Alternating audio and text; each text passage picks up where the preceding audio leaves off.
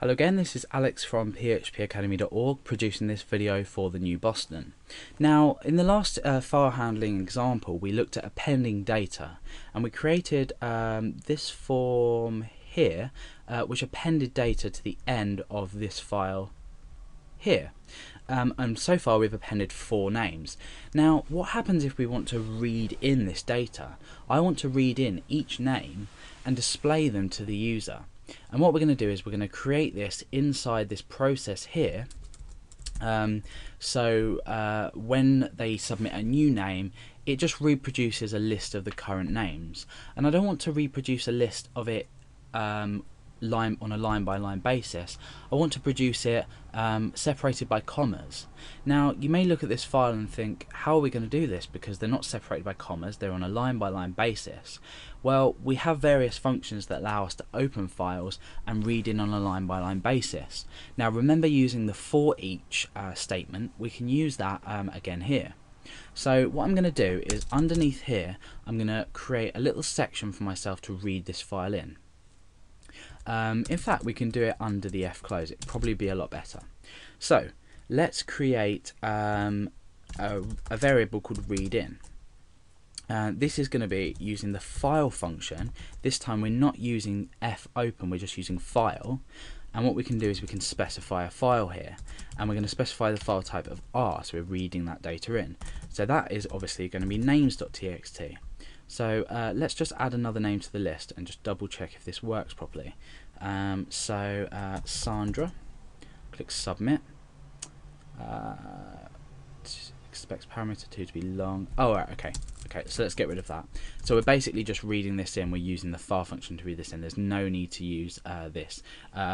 Because we're reading in on a line by line basis, we're using this file function rather than fopen. So for now, just stick to this file function, and we're going to read it in that way. So let's refresh that. Actually, that will have written. So let's just check back on that. Okay, yes, we've got Sandra added to the end of the list. So our goal is to read the file in, which we've done. Now what we want to do is use for each. Okay, and we want to say read in as name. Okay, so or F name we'll call it, because it's the name within the file. So now what we can do with standard notation with the for each, we can echo out this F name each time, and then what we can do is we can append a comma onto the end of it. So the process goes, we start a variable called readIn. We use the file function to read in this names.txt file. What this function will do is it will read in the file on a line by line basis.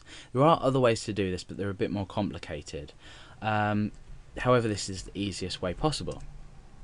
Now what we're doing is we're using a for each statement, and we're using the array that's been read in, and we're using this array, each element of this array, as f name.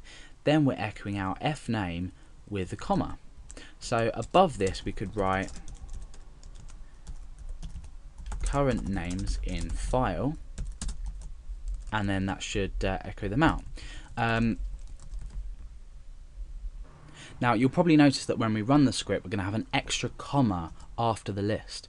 So let's just try and add another name to this and see what happens.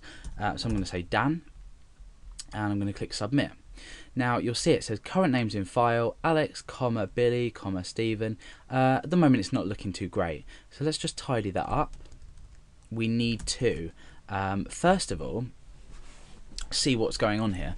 Now Alex has a space after it, as does Billy, as does every other name in the list, and we can use a function called trim to trim this down, and this removes white space from the start and the end of our name, as well as any other special characters.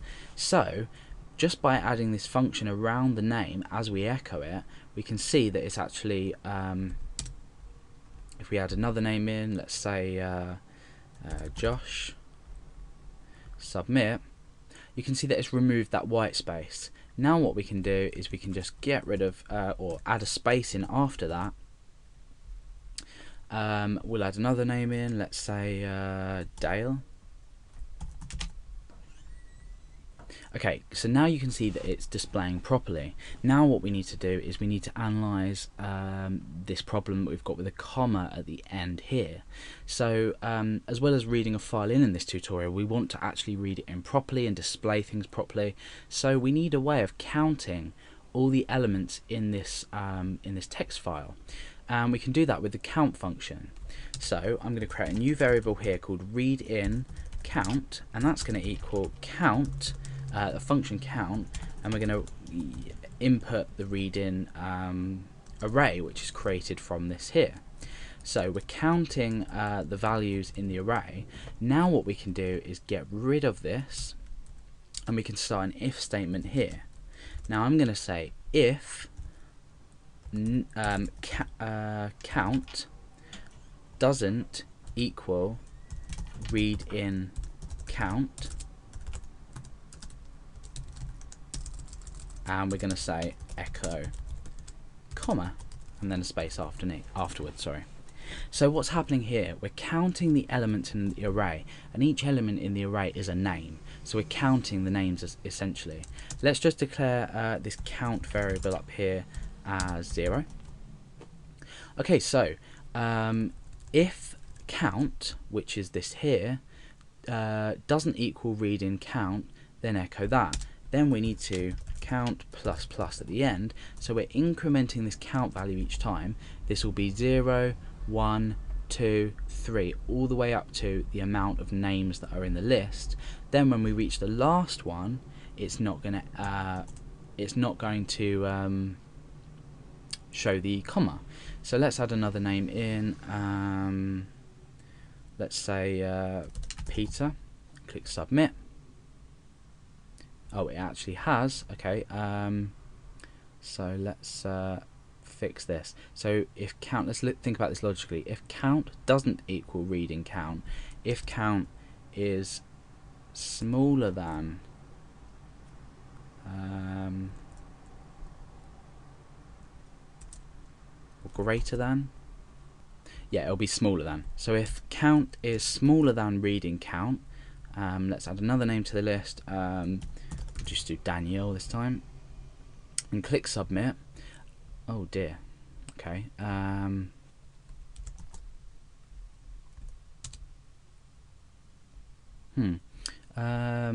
is 1. Let's change that to 1 perhaps. I think that might be the problem. We'll just keep adding Daniel. There we go. Okay. So after a bit of fiddling around, what we've done is we have created a variable called count and assigned the value of 1. Then we incremented this each time, but just before this we've created a check to see if the count is smaller than the amount of elements in this fast, the amount of names. And if it is smaller, then that means that's fine. We can echo out a comma. Otherwise, if we've got to the last element in the array, then we want to we don't want to echo a comma because it's silly echoing a comma in the end.